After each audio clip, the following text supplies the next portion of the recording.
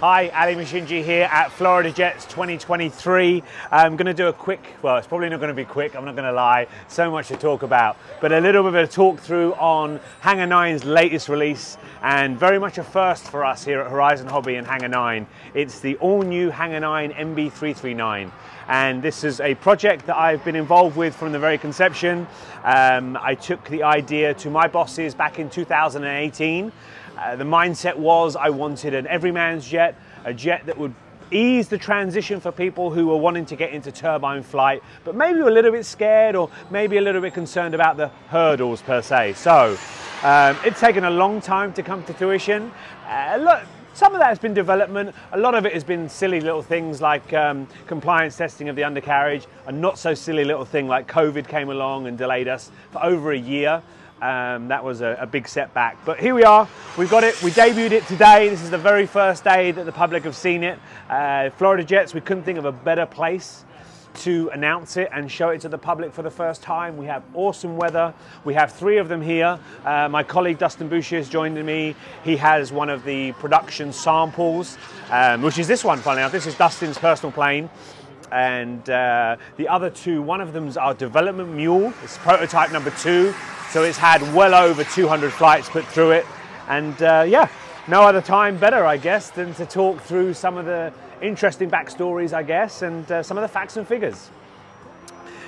Facts and figures. 84-inch wingspan is what a lot of people are asking. It's a scale-ish, semi-scale model of an Mb339, and that was deliberate. I wanted an aeroplane that was super easy to fly, friendly, lightly loaded, but still resembled a full-scale aeroplane. You know, whilst I was aiming for a sport jet performance, I still wanted to have the lines of a full-scale aeroplane, and nothing does it better for me than an Mb339. If you look at the plan form, it's like an ideal sport pattern plane. I mean, if we took the turbine away from the middle and put an engine in the front, it's like an old-school Aerobat from yesteryear. So we've started with a very, very friendly, easy to work with plan form, platform, layout, whatever you want to call it. And then the next most important thing was making it friendly, making it easy to fly. And for me, the easiest way to do that is make it light. So what we have here is 84 inches at a flying weight of about 23 pounds. And I say about because we've got an engine scope. We flew the prototype. I flew the prototype with the 60 size, KingTech 60 turbine initially. And we have the development airplanes flying on K85s and K70s. And if I'm honest, I like the lighter setup, the K70, but it flies just as well with the 85. So I say 23 pounds-ish, all up. Another really key and important aspect of making this an everyman's jet is the price point.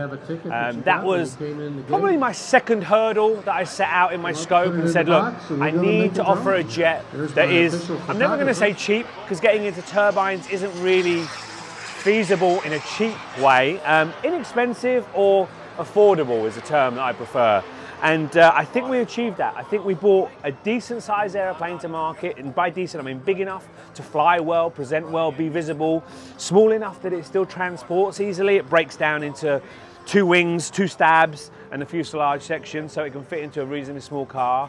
But I managed to hit a price point of $1,500, $1,599. So sub $1,600, you get an airplane, retracts, wheels, brakes, tailpipe and fuel system. So you have an overall airframe platform, which I think I'm super proud of. I'm hoping it will give people the impetus to make that move away from, you know, different other segments and try turbines. They're a lot of fun. I mean, I'm biased because I fly them a lot, but I fly a lot of other stuff, and I keep coming back to turbines as being fun and accessible and exciting. So yeah.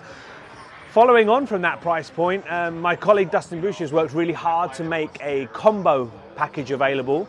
So we have teamed up with KingTech, very, very famous, one of the leaders in the turbine world, and been able to offer 2 particular combos, which is the aeroplane and K70 and the aeroplane and K85 combo.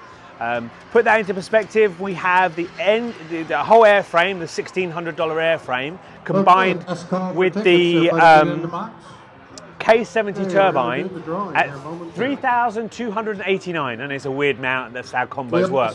But sub $3,300, you can get the aeroplane and turbine. So, yeah, again, I'm not going to say that's cheap, but in relative terms to the other turbine packages that are available out there, it's very well priced. Maybe come in, Zav, and we'll show you some of the internals. Or the big one, doesn't matter. Put them both in. Yeah, you get twice as many things. The heart, I guess, the bit that everyone wants to see is the turbine. This is one of those packages I was explaining, the KingTech K70, 70 newtons of thrust, US supplied, US backed company, very, very famous, so lots and lots of backup service available from this particular brand. So it's one of the main reasons why we chose to go with them, knowing that we could get people set up in the turbine world and they're going to be looked after. 70 newtons of thrust, as I said, more than enough for this aeroplane. I wouldn't say it's unlimited vertical by any means, but again, that was part of the design scope. I didn't want a 200-mile-an-hour sport jet. I wanted an easy to fly, everyday, relaxing, chilled jet, and yeah, the 70 works perfectly with that in mind. Fuel tank that you see here, it runs from about there and there. Specially made fuel system. On the K70 we get flight times between 6 to 8 minutes depending how much throttle you use. You may be able to see on the camera the construction method, which is a carbon ply sandwich.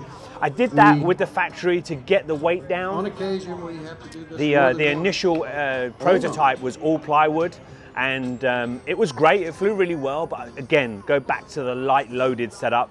We went with the carbon sandwich, which saved about 10–15%. So 3, 5, 6. you might be able to see the foam we call faux carbon lining.